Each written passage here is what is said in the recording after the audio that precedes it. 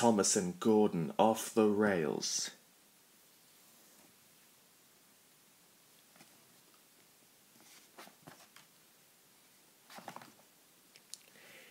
"Wake up, Gordon," said his driver one morning.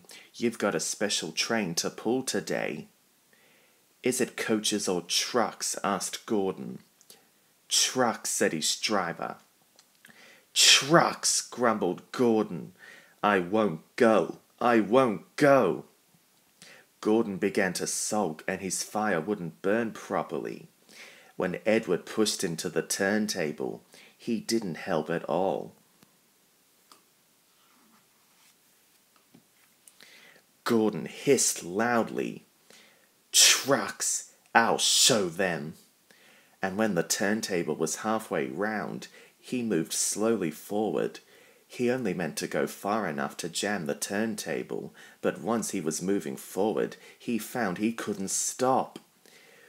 "Whoosh!" he said as he went right off the rails, slithered down a bank and landed in a ditch. The yard manager was very cross.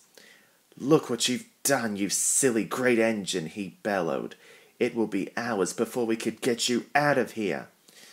"Cluck," said Gordon apologetically. It was dark when the breakdown team came for Gordon. They brought floodlights and powerful jacks. A crane lifted Gordon's tender clear, and then the workmen attached strong cables to the back of his cab. Then the men built a ramp of sleepers, and James and Henry, pulling hard, managed to get Gordon back onto the rails. "Not such a splendid engine now, are you?" teased a workman. It was true. Gordon was very wet, very dirty, and he smelled awful. A few days later, Thomas was at the junction when Gordon arrived with some trucks. "Pooh," remarked Thomas to Annie and Clarabel. "Can you smell a smell? A funny, musty sort of smell." "No," said Annie and Clarabel. "We can't smell a smell." "Do you know what I think it is?" said Thomas, staring at Gordon. "It's ditch water." But before Gordon could answer, Thomas had quietly puffed away, giggling to himself.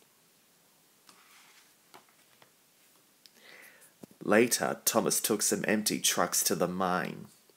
Long ago, miners digging for lead had tunneled into the ground.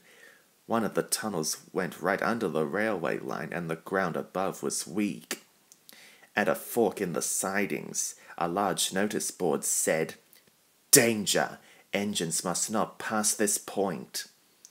Thomas had often tried to get past, but he had never succeeded. Today, though, he had a plan. As his fireman got out to change the points, Thomas's driver leaned out of the cab to see where he was going.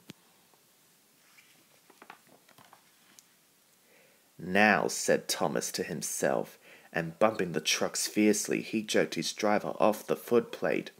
"Stupid old sign, there's no danger," he said as he followed the trucks past the board. There was a loud rumbling sound, and the ground in front of Thomas started to cave in. "Look out!" shouted Thomas's driver. The fireman scrambled into the cab and put Thomas's brakes on, but it was too late. "Fire and smoke!" shouted Thomas. "I'm sinking!" And he was. The rails broke and he slithered into the pit below. "Oh dear," Thomas said, "I am a silly engine." "And a very naughty one too," said a familiar voice behind him. "Please get me out, sir," said Thomas. "I won't be naughty again." "I'm not so sure," said the fat controller. "We can't lift you out with a crane. The ground isn't firm enough. We might have to leave you there for some time." "Leave me here," wailed Thomas. The fat controller thought for a while. He said, "I wonder if Gordon could pull you out." Thomas stumbled out a reply. Gordon? He wasn't sure he wanted to see Gordon again just yet. When Gordon heard about Thomas's accident, he laughed loudly. "Down a mine, is he?" he asked James and Edward. "How fitting! I always said that he was a miner engine. Ho, ho, ho!" But he hurried to the rescue all the same. Gordon reached the mine and carefully drew up behind Thomas. "Poop, poop, little Thomas. Have you got that sinking feeling?" he whistled. "We'll have you out of there in a couple of puffs." Workmen fastened strong cables between the two engines. "Are you ready?" called the fat controller. 1, 2, 3, heave!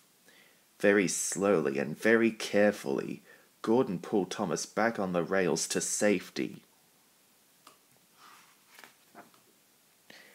"Thank you for rescuing me," said Thomas to Gordon. "I was in a bit of a hole." His driver and fireman checked him over to see where he was hurt. "I'm sorry I was cheeky." "That's all right, Thomas," said Gordon. "You made me laugh. I like that." Then he whispered carefully, "I'm in disgrace, you know," and it cheered me up. Gordon started to tow Thomas back towards Tidmouth Sheds. "I'm in disgrace too," said Thomas as they started their journey. "Why, so you are, Thomas," Gordon replied. "We're both in disgrace. Shall we form an alliance?" "An ally what?" asked Thomas. "An alliance, Thomas. United we stand, together we fall," said Gordon grandly. "You help me, and I'll help you." "Right you are," said Thomas. "Good, that's settled," rumbled Gordon. And buffer to buffer the allies puffed home. "Peep, peep, I hope you enjoyed my story,"